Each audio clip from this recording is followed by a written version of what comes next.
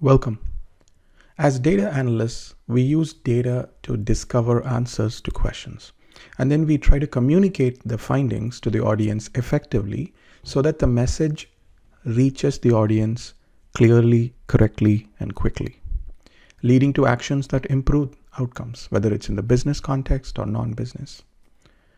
Motion charts or animated charts allow us to express the data in ways that a static chart does not. In this video, I will talk about 4 types of analysis that we can do using motion or animated bubble charts. Before I start with the analysis techniques, if you have not watched this presentation by Hans Rosling, please go check it out. It's a very popular, famous video where he shows the data in a very effective and engaging way, telling a story from the data using these animated bubble charts. So I will put a link to this. Definitely check it out. Worth watching this video. Now let's go to the first type of analysis that we could do with an animated bubble chart. So here is an animated bubble chart that I've built in Excel, and I'll do a separate video about this template and how you can download it for free. And in this video, I'm going to focus on the analysis. So let's first understand what data this is. On the x-axis, we have the fertility rate, or the number of children per woman. And on the y-axis, we have the life expectancy, number of years a person lives on average. That's the y-axis variable. And then each bubble represents a different country. And the size of the bubble represents the population of the country. And right now we are looking in 1961 snapshot of the data. So as I'm going to click animate, it's going to obviously move across years, 1 year at a time. So let me just animate it. So now you can see that it is going to start animating every year what happened to these variables for each of the countries. And now you can actually start seeing the bubbles move, representing the country's movement from the bottom right, which is where you have more children per woman, so more than 4 or 5 children per woman here. And then on the left side, on the bottom, you have fewer children per woman, right? And then they are moving diagonally to the top left. So the top left is the area where you have higher life expectancy, maybe around 70 to 80 years life expectancy. And then the number of children is more around, 2 or maybe less than 2 a little bit. That is where all the countries have been moving in these 60 years of data from 1962 all the way until 2020. You can see all these countries moving to, when I say all, most, I mean, you still have some countries which are, which have more than 4 children per family, but you definitely see a very clear directional movement from the bottom right to the top left. So we could try to do this with just 2 screenshots. So for example, I could take a screenshot of this, and then I could take a screenshot in 1961, and then I can say, hey, this is how it looked. This is how it looks now. But definitely it is a better storytelling technique when we animated it.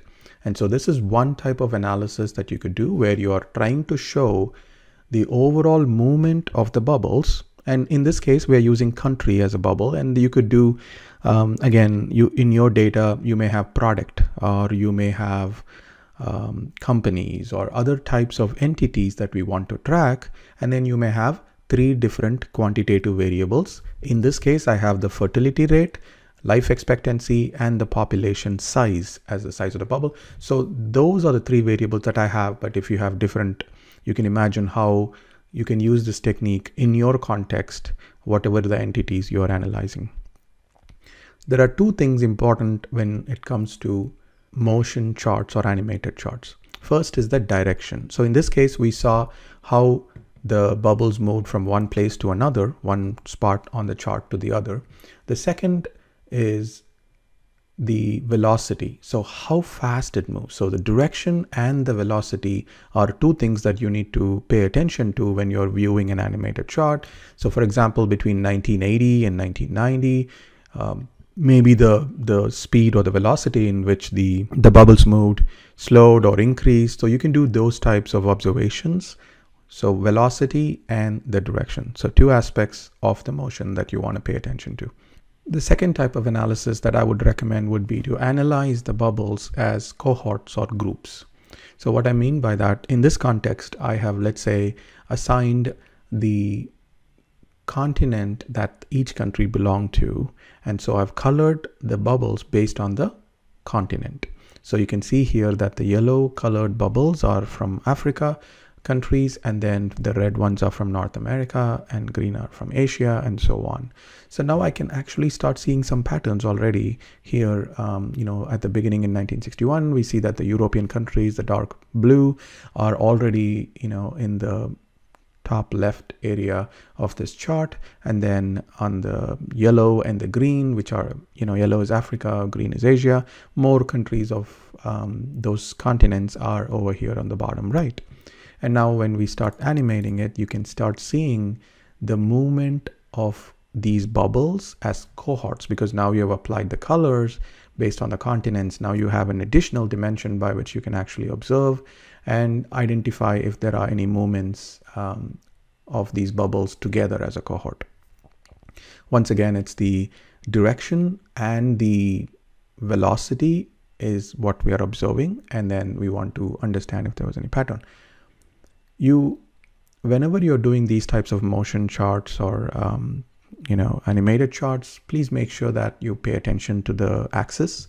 So for example, in this case, I have kept both the X and the Y axis exactly fixed, so they don't change when the data is changing. So if you do it as a default, then Excel, for example, may try to readjust the scale.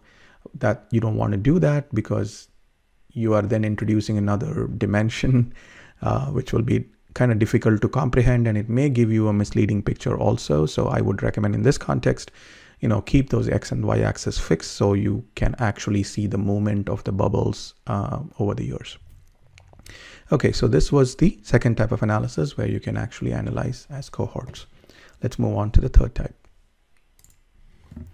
So now I have set up the data so that we can actually compare one country, or in this case country, but one bubble versus other bubbles in the same cohort. So in this context, I've taken, you can see the red little bubble there, which is Afghanistan, and all the other countries in Asia are within these other bubbles that you can see, let's say in yellow. Now, when I try to animate, now the data is going to start moving from 1961, where Afghanistan is over here. And I think what they're trying to do is to highlight the data or the observation of one bubble with respect to all these other bubbles, which we believe are part of the same cohort. So in this case, they belong to the same continent. And you can see that, it's been 20 years from 1962, and Afghanistan is the country where this data shows that they are still in the same. The life expectancy is increasing, from bottom to the top, but you don't see the fertility rate change much. It's actually still in the greater than 7. And now in 2001-2, now you start seeing Afghanistan start moving really quickly, and there you go. So you can now see it moves rapidly towards the top left. And this can be highlighted in this type of a motion or an animated chart. Otherwise, it will be very difficult to communicate that story. So the point here is that you can highlight or contrast one bubble versus the rest of the bubbles in that cohort using these type of animated bubble charts and animated scatter plots. Now for the last analysis, I've chosen to highlight or compare two bubbles. So in this case, I've chosen United States and Vietnam, and these are the two that Hans Rosling also used in his presentation. So I've just taken the same example in 1961, where we see United States is over here in the middle, and then Vietnam is on the right side here. Now, as I animate it, now you can actually start seeing the change or the evolution of the data for these countries, these two countries over time. And you can still see Vietnam is still in there, but you can start seeing the Vietnam start moving rapidly now towards the United States as years go by. And this is again a very effective technique if you want to just compare 2 or maybe 3 bubbles at a time. Then you can use this to show the change of data over time. And now we've already see that around 2000, Vietnam has come pretty close to the United States bubble when it comes to these two types of these two metrics, fertility rate and life expectancy, and it's kind of settling in. And again, both countries are about 70, 75 plus, in terms of life expectancy, and then they are in around the 2 children per family metric on the fertility rate. This is why I think this is a very effective technique, and you don't even have to speak or tell a story along with these presentations, because the data itself speaks. The visual itself speaks to the audience. As long as they know what the X and Y axis are, they can understand the message themselves without you having to go through bullet points and make a big speech.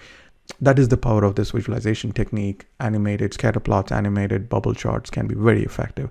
If you have other types of analysis that you would recommend or suggest that we should be doing with these bubble charts, I would love to hear from you. Please post them in the comment section below.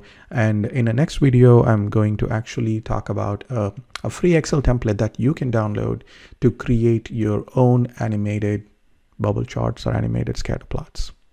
Thank you very much for watching.